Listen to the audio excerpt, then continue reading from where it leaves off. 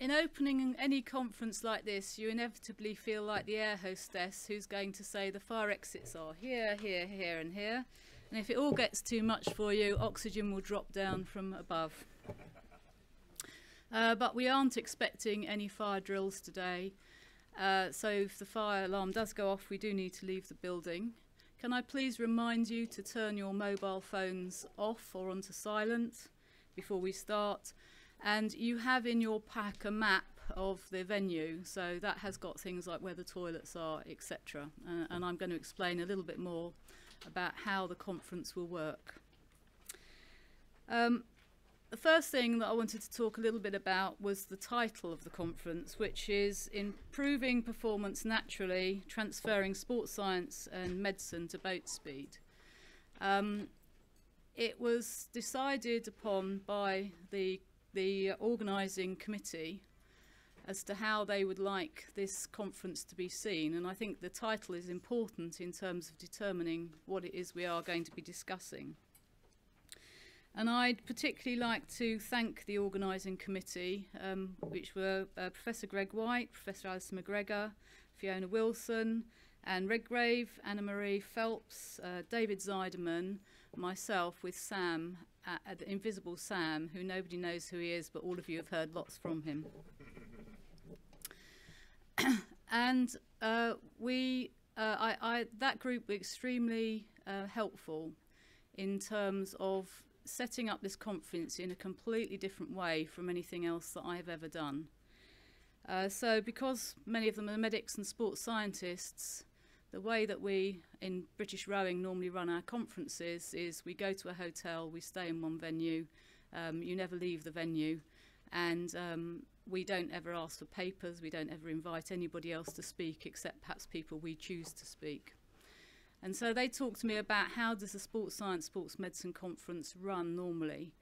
And I think that that's what we have, well, I don't think, that is what we have tried to do with the conference here, is to run it in a different way, which hopefully appeals to the scientists and the medics that are involved with rowing, but also has given us a different view, or given me definitely a different view of how we might do things in the future.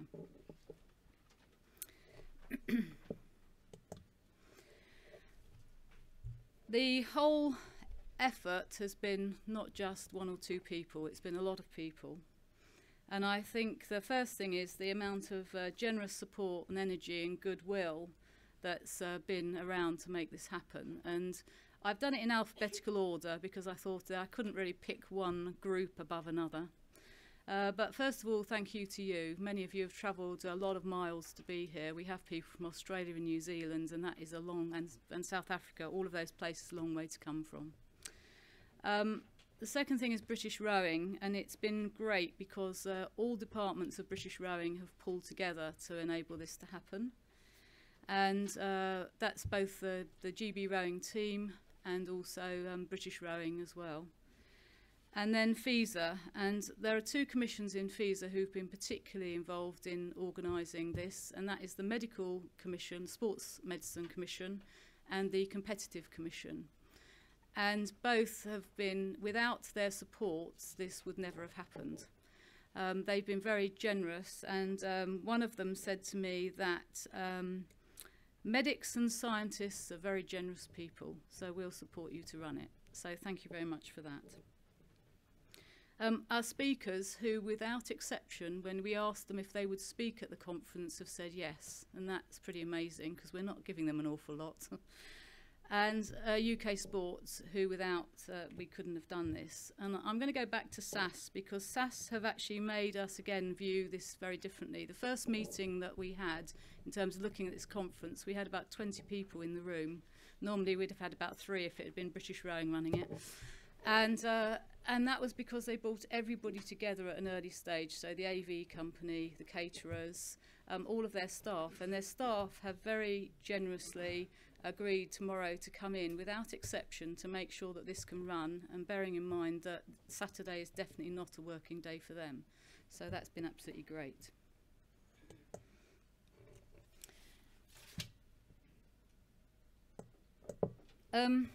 I want to take a few minutes also to tell you exactly how this will work. So you have in your pack got a map, and I will allow you to look at your map if that would help you, and also to look at the programme. We have, at the moment, we're in Whittingham House, which is building number 3, and the registration was in building number 2. Building number 2 will have refreshments in there, so there'll be refreshments in the main building, but also in building number 2 as well, which is, as I say, is where you did your registration. That room will also have some of the posters in it as well around the room. So you may want to go and spend some time in there having a look at those poster presentations. It will also have SIS and Cormac will be there as well with his Power to Row? Sorry, I've forgotten what it is, Cormac. Sorry? Row catcher, okay, with his row catcher. We are going to give him an opportunity tomorrow today rather at lunchtime. So if anybody is interested in learning a bit more about row catcher, he will be in the stable block from 12:30. And again, tomorrow when we do the poster presentations, there'll be an opportunity to go and see what his row catcher can do. We are going to be using this room for most of the presentations, but we will also be using the hub as well, which is building number 1.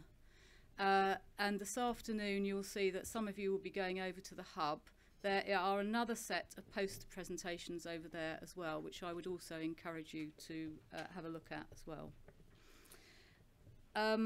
There is good signage around the site, so hopefully no one will get lost, but if you do, please do just come and ask one of us, and if any of us have got, if we've got organising committee, then we should know exactly where you need to be going to.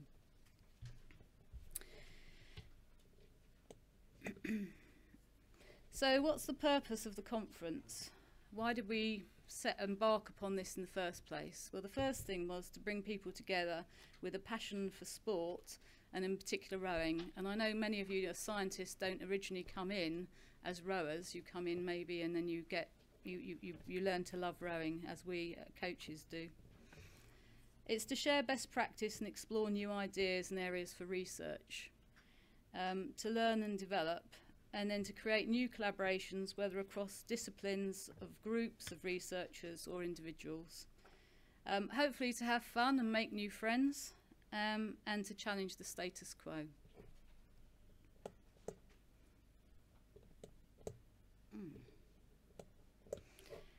And finally, I wanted to, we had an excellent presentation yesterday from Catherine Granger, who really gave us an idea about what is it that the rower would like from their sports science and sports medicine support. I thought there's a couple of things I'd just like to make you perhaps a little bit aware of. I went to a very interesting coaching seminar this week, and they define coaching as concern for the person's development, performance and well-being. And I know that many of you are not just scientists, that you have to have great skills in terms of coaching the coaches and coaching the rowers and getting over your messages to them. So I'm sure you're all concerned, not just about their performance and development, but also about their well-being. And just maybe we should be thinking about, what does that look like for the rower? Is concern for their well-being being there at their elbow every time, or is it empowering them to go out and do it for themselves?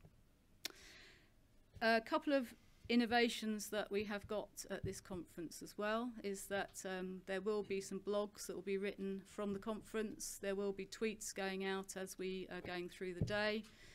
We have got an AV company that are involved in it, who are going to be doing the filming, and the blogs, the presentations, the keynote presentations, anything in here will be videoed, and it will go up on either the British Rowing website or the FISA website over the next few months.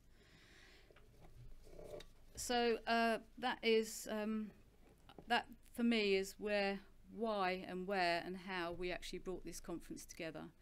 But I'd like to hand you over now to Jean-Christophe, who is the president of the Rowing Federation, FISA, and he's going to say a few words to you.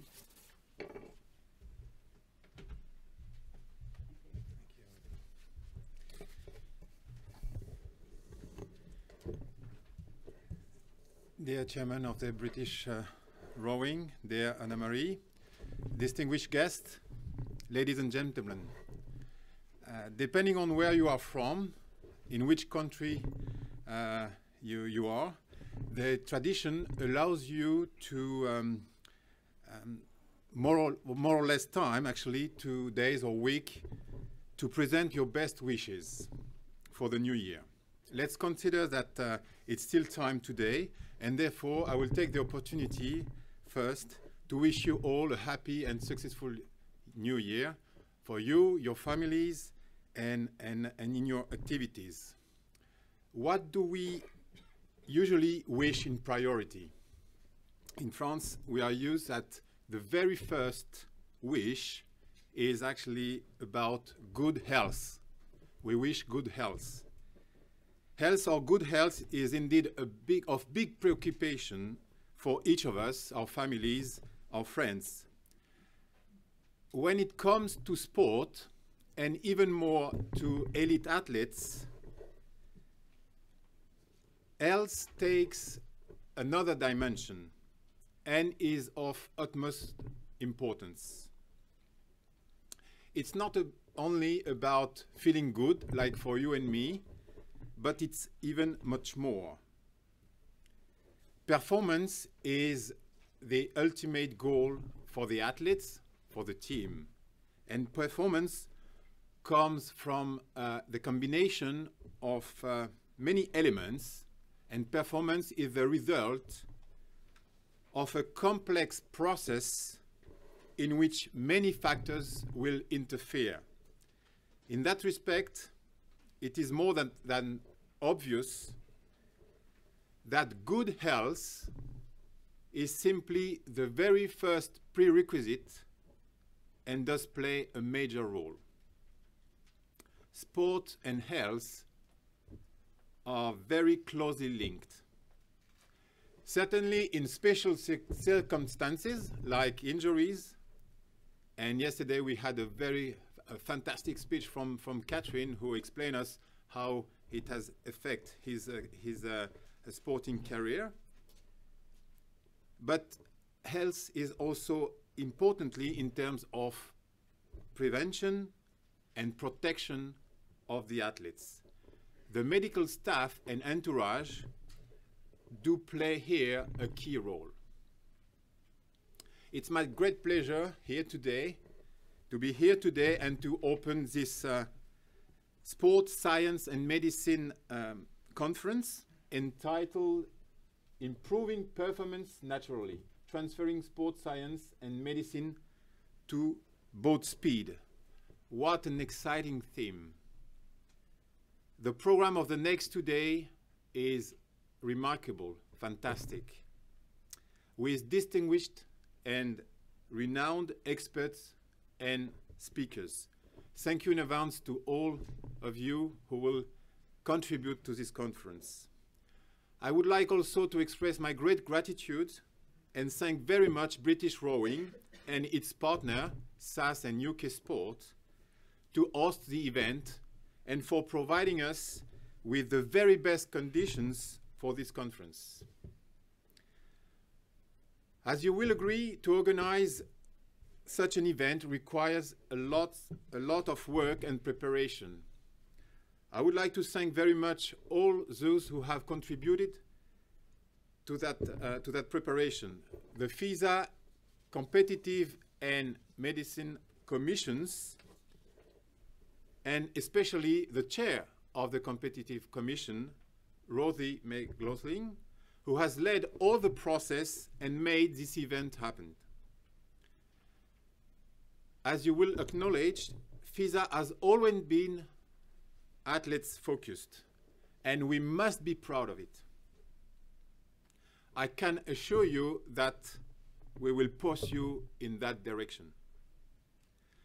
We must be proud that we have always taken the health of the athletes as a priority.